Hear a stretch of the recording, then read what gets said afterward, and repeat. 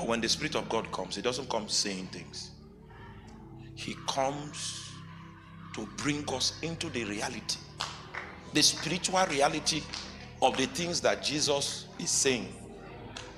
Now wait.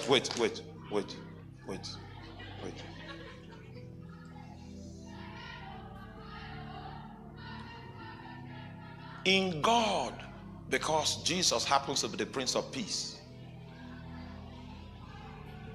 So when Jesus comes, He knows that His presence makes available peace. So, but you need to receive the peace that is offered. So He tells you about peace. 90% of us will not want to accept it. Only a few people will say, okay, I'm willing. Oh, Jesus. Then He will impart that peace. That's how Jesus does it. But the Holy Ghost will not preach peace. The Holy Ghost will take you into the impartation of that peace first. Wait. When you have experienced that peace, you become the one to talk about the peace.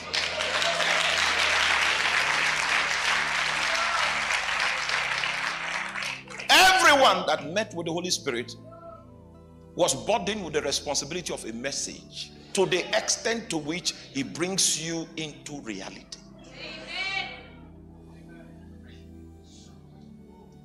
Whereas Jesus will bring education. Then when people cry out, yes, we want what you're offering, then He releases it. The Holy Spirit wants to bring experience so that you will be the one to testify. So everyone that genuinely encounters the Holy Spirit has something to say. And if you are saying nothing, you encountered nothing.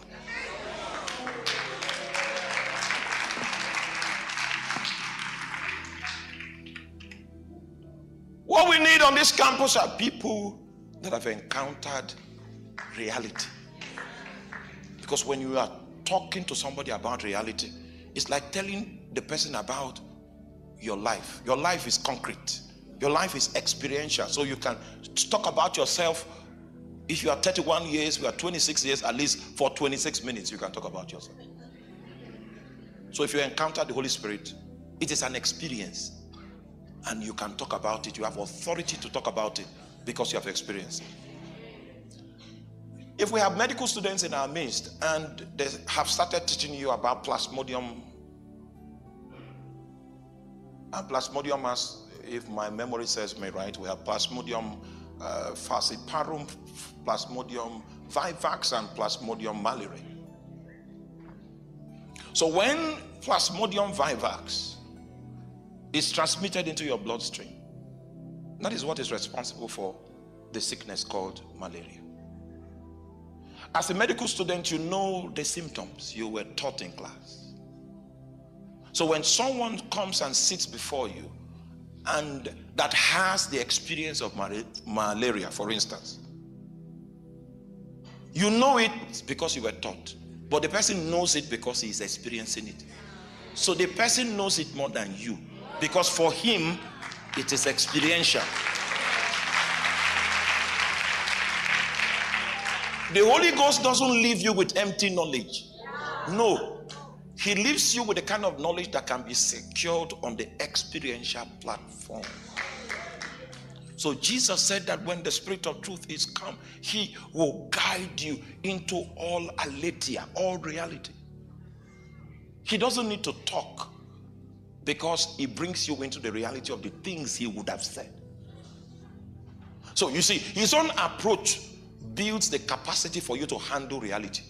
And that's why He doesn't experience the same frustrations Jesus experiences when He comes to speak. Because His ministry is what gives you the capacity that Jesus was looking for.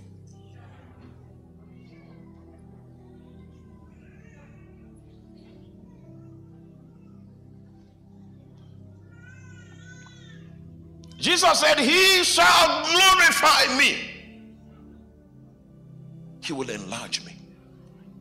He will magnify me. So without the Holy Spirit, we can never know the reality of the person of Jesus. No, it is impossible. You cannot know any spiritual thing whatsoever if the Holy Spirit were not there. For instance, his presence right now is to give validity, to give experiential dimensions to the reign of Christ. Do you still remember the day of Pentecost? Peter's explanation of the mysterious day of Pentecost was that the Jesus that you crucified, God resurrected him, and right now in heaven he has been coronated Lord and Christ. And this manifestation you see on earth is that he released his spirit. Are you there? To make efficacious the throne that Jesus has ascended in the heavens.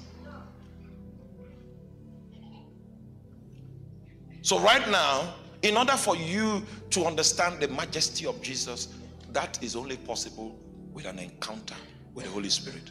Because the Holy Spirit came to make life, make alive the reign of Christ.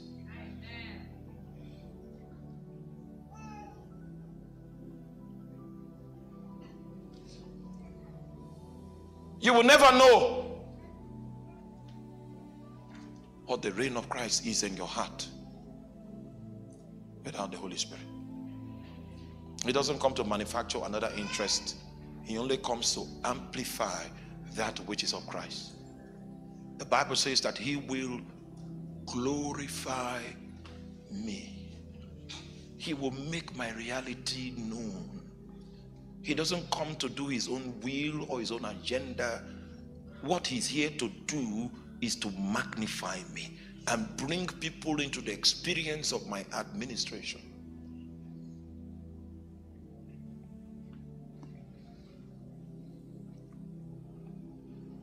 So the only way I can know the mind of Jesus is when my heart locks on the Holy Spirit. What comes out of the Holy Spirit in terms of measures of spiritual knowledge is what is on the mind of Jesus. Because the Holy Spirit is neutral. He doesn't bring his own interests, his own strategy, his own emphasis. He goes there selfless to provide the capacity for you to be able to commune with the reality of Christ. It's just like this microphone. It doesn't change my voice. And it will interest you to know that my voice is very, very low. It's the PA system that makes it possible for you to hear me. That's how the Holy Spirit is. It makes it possible for you to hear Jesus. Just like a PA system. It doesn't interfere with the discussion. It just creates the capacity for the interference to take place. Jesus said, the next question to ask is how? He answers it. He says, he will take off mine. That which is mine, that which he will take of it, and he will apply it to you. Just like he bought healing, he paid for healing. Healing is his, but the Holy Spirit can take it and make it available. Oh, you are not here. You know, I told you we already lost two aspects of the syllabus. He will take of mine and he will make it available to you. It will become easy for us to explore the dimensions of Christ. And the dimensions of Christ are vast. And if you are going to keep pace on the journey of pilgrimage in Christ Jesus, then you will need to understand that the Holy Spirit comes to bring you and me into the reality of his government, the reign of Christ. The reign of Christ. Do you still remember the first message of the kingdom that was preached in the book of Matthew? Is repent, for the reign of Christ is at hand. The reason why the town crier was dispatched to tell the nations of the world, repent, because the reign of Christ is at hand, was because the person of Christ was in their midst. And he came, he did not come to cohabit, he did not come to squat, he came to reign.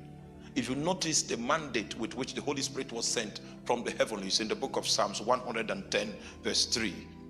For the Bible says that the Lord said unto my Lord, sit thou at my right hand until I make thine enemies thy footstool. So it means the Father made a promise to the Son. Now I'm going to bring you into administrative capacity, and it will be my business to bring your enemies to bow at your feet. The next verse now tells us how God the Father intends to accomplish that. He says, the Lord shall send the rod of thy strength out of Zion. That's the Holy Ghost. We need to leave Zion, God's administrative headquarters. And that was what the day of Pentecost was about. The Holy Spirit came down with a mandate: rule thou in the midst of thine enemies. He didn't come to squat. He didn't come to negotiate. He came to establish rule. He came to establish dominion. So the proof that you have met the Holy Ghost is that the throne, the command tower of Jesus has been set in your heart. You now have a Lord over your life. If you do not have the command tower, the voice of God that constrains you through the word of God, the voice of God that constrains you in the privacy of his whisper in your spirit to do the will of God, it's proof that you have not met the Holy Ghost. Because the Holy Spirit comes to establish the reign of Christ. With me. So I told you a story of how a lady came into my room naked. She might have tried that with many young men before, and she knows it works. That's why she came to try me. But unfortunately for her, it was not as if she was not attractive. She was super attractive. But you know, I don't do flattery, I do truth. So I tell you, so she was super attractive. But unfortunately for her, there was a reign, a government that was upon my heart. That government was more powerful than the attraction I had to her naked body. It was more powerful. I could not violate the authority of that government because of what my senses had picked. So if we look at your life and we don't see the presence of government, it means you have not met the Holy Spirit. And that's why, are you there? Are you here? Oh. Now, don't clap again, please. That's why Jesus said, when is an adjective of time. When the Spirit of truth is come. These are the symptoms you are going to see. So if you don't see these symptoms, he has not yet come. He's on his way, but he has not yet come. When his influence comes, there are concrete ways we will know that he has come. The government of Christ, he will magnify it so much that that government of Christ becomes bigger than everything that the devil throws at you. If we don't find that in your life, we'll say, okay, she's born again, but the Spirit of truth has not yet come. But when the Spirit of truth is come. I need to stop that. But I need to ask you a question. Is it true that the Spirit of truth has come to you? When I got employment into the oil industry, I got my promotions, and I became a supervisor. A supervisor is a big man, big guy. I tell you, because I have 5 opportunities in 1 month to run, and I was there for 5. Maybe I would have been dead now. The money to tell you something, I need to tell you something quickly. You are not with me, you are not with me. I need to tell you something quickly. I know your name is Joy, your name is, you are capable of when we open the, you don't know what you are capable of if you experience what I'm talking about. They knew you with of saying you are welcome to, but unfortunately they got the wrong chief, because the real chief was sitting inside of my heart, and the Holy Spirit made it so obvious. I could not run one. I did not. Those were the days when I needed a broken heart and a fat in pocket. People spoke about me from the back. They say he is a Jew. And the meaning of that is that you are the wrongest of all men, all guys. When his throne becomes enlarged in your heart, you will not look like your generation. You will not have the same desires. When they put you in the mix, you will not fit. Because there's something that the Holy Spirit has enlarged in your heart that holds sway over your life. It determines when you stand, it determines when you sit, it determines when you walk away, and it determines when you run. And the question tonight is it true that the Spirit of truth has come to you? Because Jesus said, when he is come, these are the symptoms he will come with. Oh, we have people playing church and they like the music, they like the lights and the colors we blend, but in them the Spirit has not yet come.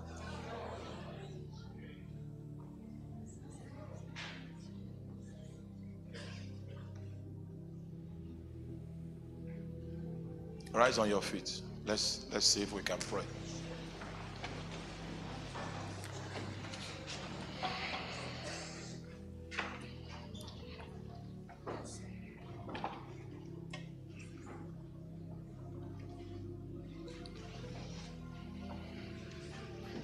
Listen.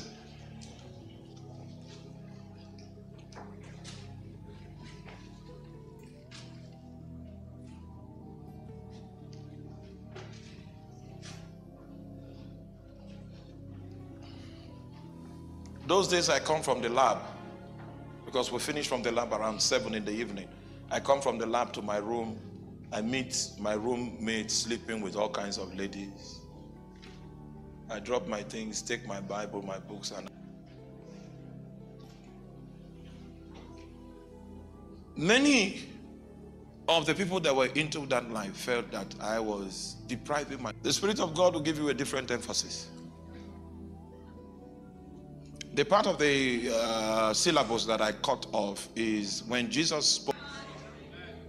The Bible says that it was the joy that was set before Jesus that gave him the impetus to endure the cross. Endure today, because the eyes of his spirit have been made to see glorious things. And one of them came to see me in my office. He said, "This is why you did not accept our life." Dead.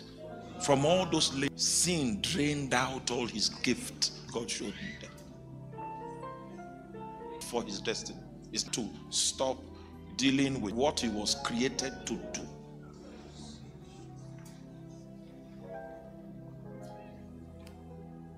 It's not fit. It's not fit. I stood in one of the nations. We were in a stadium. Get behind that pulpit. I had seen that day before. Do you understand what I'm talking about? Or you don't understand what I'm talking about? I had seen that day before. It just came again in a flash. That was one of the visions he showed my heart while I was still on campus. That he would stand in the midst of a stadium to proclaim my glory. The power of God fell like rain. People walked out of wheelchairs. People dropped crutches, all kinds of crutches. I'd seen that day before. It was one of those glory visions that God showed me, so that I would not have time for the things that my generation were crazy about. The Holy Spirit will change your taste buds. He'll give you something different to live for, something different to strive for.